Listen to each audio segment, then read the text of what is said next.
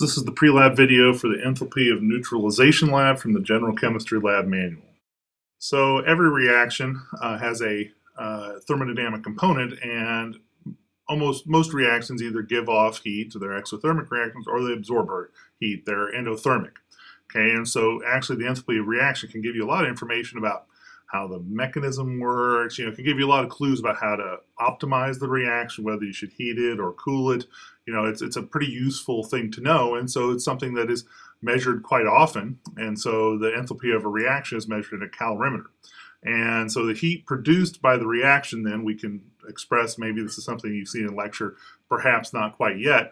The heat produced by the reaction is going to be absorbed then by two things. One, by the reaction itself. So if it's a solution reaction, it'll be the water. The solution will absorb heat, and that'll be defined by its specific heat times the mass of that mixture times the change in temperature. But then also the other thing that will absorb heat will be the device, the calorimeter, that's actually measured in. And there will be a specific heat of that calorimeter we call the calorimeter constant, and it will also heat up. Okay, so the amount of heat given off by the reaction, of course, using the conservation of energy, will have to be absorbed then by either the reaction itself or the calorimeter constant.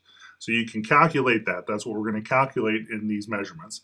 And then we'll be able to calculate the enthalpy of reaction by just taking that heat that's produced and dividing it by the number of moles that were involved in the reaction. Okay, so the moles of acid or whatever the limiting reagent happens to be.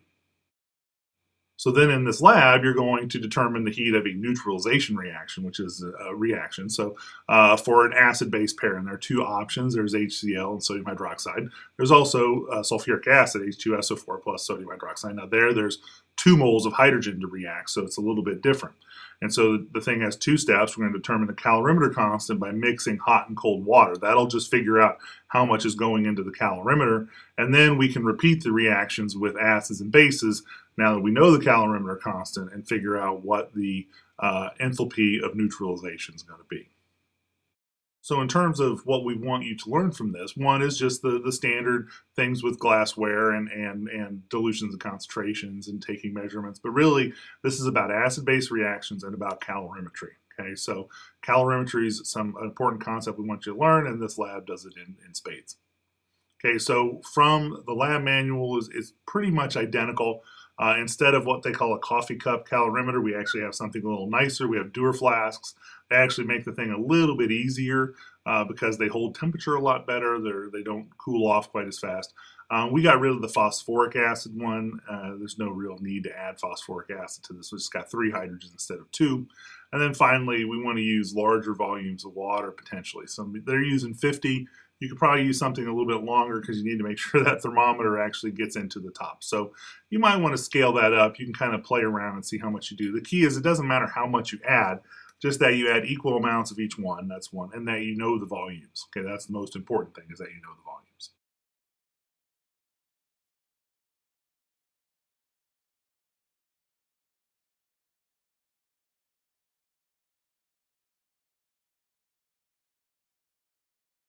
So I would suggest that we do this in pairs. And then the other thing is that if you notice, the manual goes into some detail about using a graphical approach to determine the exact temperature of mixing, which with the dewar flask we don't have to do as much, but I still think it's a good idea, and I think that should be something that people do in this lab.